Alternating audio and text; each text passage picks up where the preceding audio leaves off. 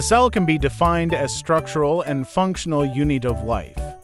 It is the smallest unit that can carry out all the activities of life. Cells are building blocks of complex multicellular organisms. All cells have three things in common: cell membrane, cytoplasm, and DNA. In this video, we will talk about cytoplasm.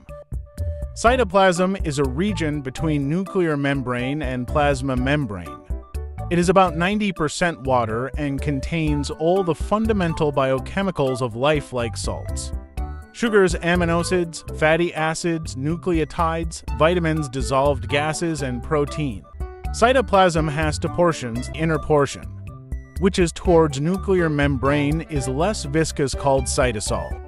Here metabolic pathways occur like glycolysis. While the outer portion, which is towards plasma membrane, is more viscous, called cytogel.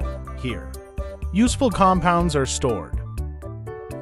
A special type of streaming movement is observed in cytoplasm due to contractile activity of microfilaments called cyclosis. Its function is to distribute the cell contents in cytoplasm.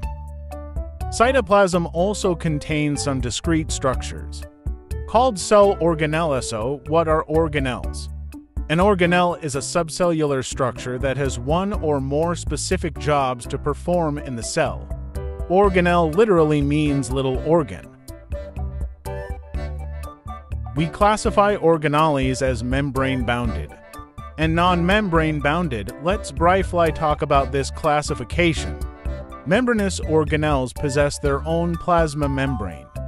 To create a lumen separate from the cytoplasm, it includes mitochondria, nucleus, endoplasmic reticulum, Golgi apparatus, lysosomes, peroxisomes, vesicles, whereas non-membranous organelles are not surrounded by a plasma membrane.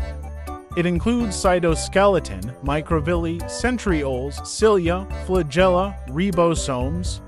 Let's review the whole topic by solving multiple-choice questions.